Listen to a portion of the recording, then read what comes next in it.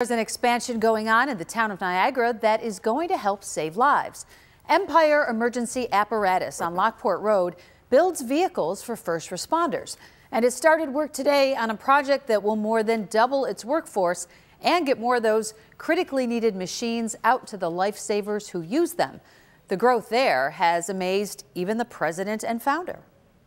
Being partners with General Motors and Ford and Dodge, we have people that are calling us from all over the world. We got a call a couple of months ago from the police department and the fire department in Guam for quotes there. So when you look at this small little company in this small little place, and we've become worldwide, it's truly gratifying.